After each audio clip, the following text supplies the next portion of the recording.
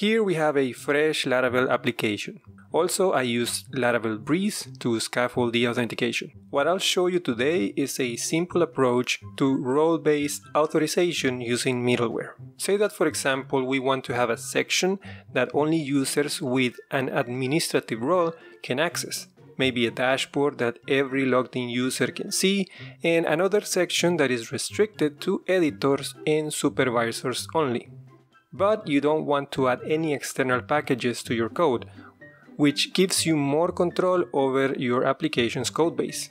We will begin by creating a couple of migrations to handle the roles and the relationship between the users and the roles. I will create all the things that I need with one artisan command. First, I'll generate a role model class, a migration file, a model factory, and I should probably see the table with a few default roles, so let's add a database seeder. If this is too much to write, don't worry, we can make it shorter like this. Migration, factory, and seeder. Open the migration file first. We just need one column for the role name, and that's it, very simple. Now open the role model class and set the fillable array. Go to the database seeder for roles and add a couple of entries. You can either use the role model class with the create method and pass in the value for name and create one line for each of the roles. For example, we want the lowest level role to be user, then one role for editors, one for supervisors, and finally the admin role. If you don't want to use the role model, you can use the DB facade instead. With the insert method, you can create all the rows at once, like this. In my case, I'm gonna stick with the DB facade. Now let's seed the users table and create one user for each of the roles we have, just so we can test that the roles work as they should. The default database seeder has a commented out section for seeding the users table using the user factory. The benefit of using the factory is that I don't have to worry about the rest of the user fields like the password. Those are taken care of by the factory. Instead, I can just focus on the fields that I want to hard code, which are the name and the email. We can do this in two ways. The first way to do this is by creating a new line for each user. For example, this line will be for the user called test user, which will have a user role. Next, we can create one for the editor user, another one for the supervisor, and finally one for the admin. The other way that we can achieve the same results is using a sequence. Let me comment out this section first and then uncomment the first line up here. Right after the factory, add a call to count with 4. This means the factory will create 4 users. And right after that, add a call to sequence. Each parameter in the sequence will be used for each of the users created. The first user will get a name of test user and an email of user@example.com. Now let's add 3 more entries for the editor user, one for the supervisor, and one for the admin. The sequence basically iterates over the list of variances for each model created. So if instead we create 8 users, it will go over the first 4 variances, and on the 5th one, it will go back to the start and create another test user, supervisor user, and so on. I'm gonna use the sequence for this example. Finally, we need to define the model relationship to the rows in the user model class. In here, we create a new function called roles. We will return a belongs to many relationship, and we pass the role class name to it. Next, we need a pivot table to store the relationship between roles and users. Let's start with the migration.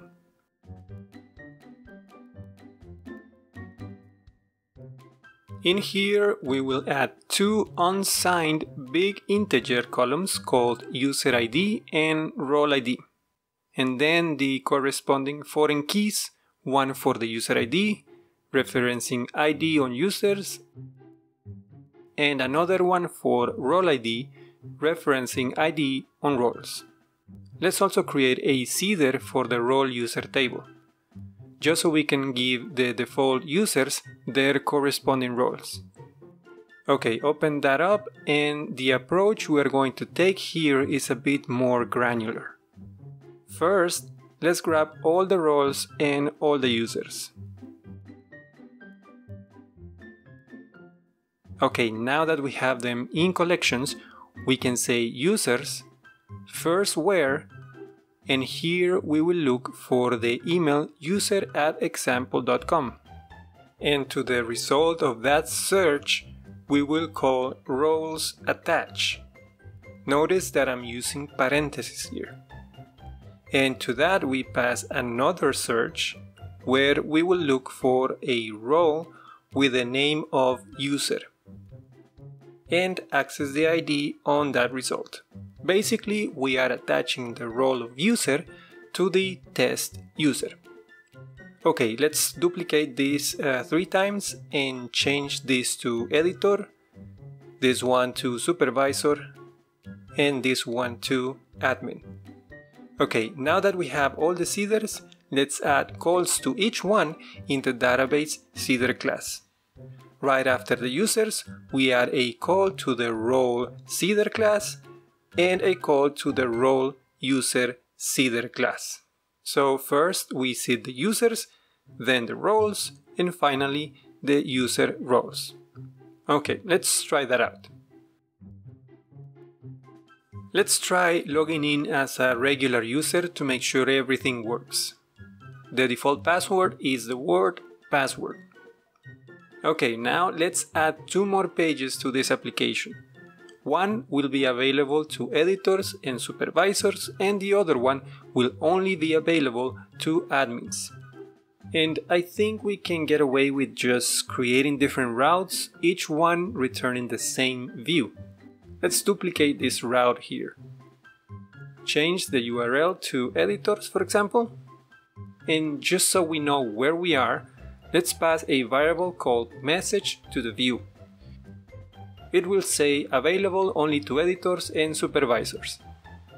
And finally, change the route name. Now open the dashboard view, and here we display either the message or just the text "you're logged in," like this.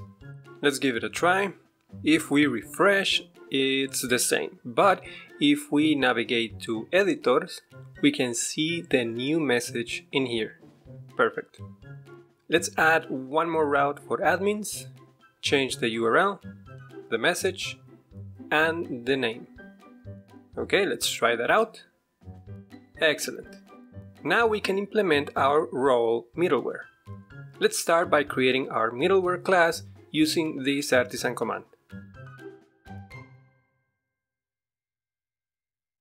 Now let's open that file. It's located in app http middleware. Here is where we define the logic for our middleware. This is the idea.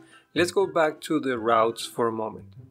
I want to be able to add another middleware after auth, where we can say role and pass the role names as parameters, allowing for multiple roles separated by a comma. Okay, back to the middleware class. In the function signature, let's add one more parameter called roles. This is where the list of roles will be passed as a parameter to our middleware. Now let's stream and explode the parameter using comma as the separator. If you don't want to do this in 2 separate lines, just move the trim call in here. But I'll keep the 2 lines for readability. Either way is fine. Now I'm going to use some wishful coding here and use a non-existing function in my user model called hasRole. I can get the currently logged in user with request user, and then call hasRole, passing in the list of roles. This call will return true if the user belongs to any of the roles passed in the list. So we can check this with an if statement. But what we can do is negate the result. Therefore, if the user does not have any of the roles passed in the list, we abort with a status code of 401, which is the code for unauthorized request. All we have to do now is create this hasRole function. Let's open the user model and add a new public function called hasRole. And this will receive a list of roles.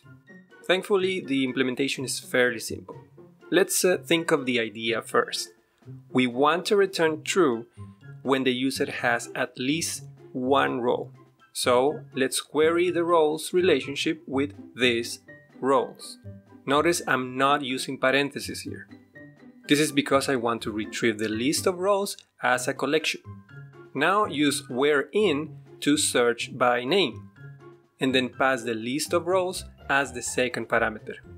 Basically, this will filter the collection and return a new collection where the role name matches any of the provided names on the list of roles. Now, what we want to return is true if the user has any role in the list. We can do this in two ways. We can call count on this new collection and return that result. If the list has one or more items, that evaluates to true.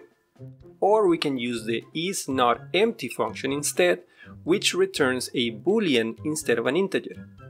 I'll use this one for this example. The next step is to register our new middleware.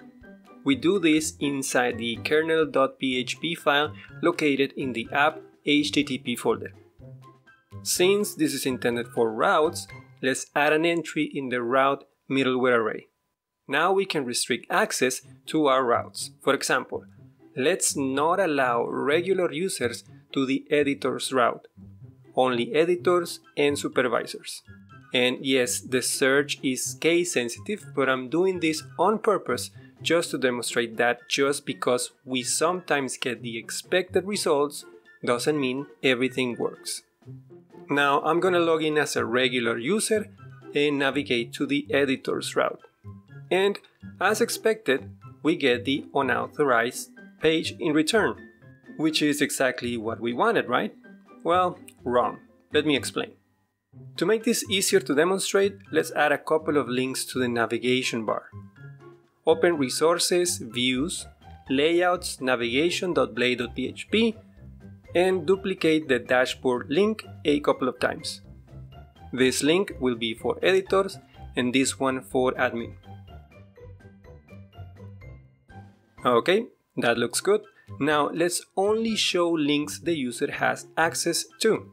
Since the functionality is tied to the user model, we can add a check in the Blade template like this. This link will be visible to editors, supervisors, and admins. This time I'll use the correct role name with the first letter in uppercase. And finally, the admin link is visible only to admins. Since I'm logged in as a regular user, I can only see the dashboard link. Now let's try logging in as an editor. Okay, great. But if I try to navigate to the editor's page, even though I have the editor role, I don't have access to the route. To solve this, I'll make one small adjustment to the hasRole function, allowing me to use lowercase names. First, I'll use collect since the roles variable is an array and I need it as a collection. Then on that, I'll call map to iterate over all the items in the list, and as the callback function, I'll use the fat arrow function here, pass in the role and return that same role with the first letter in uppercase, using the str helper and the UCFirst method. I'll assign the results back to the roles variable. And we're good to go. The last issue we have is that admins should have access to everything, but as of now, if we log in as an admin, we do have access to the admin section, but we're not allowed in the editor's route. We can solve this easily by adding one small change to the middleware. We will just add one extra call to the hasRole method and check specifically for the admin role. If the user has that role, we just move along with the request. Alright, that'll be all for this video.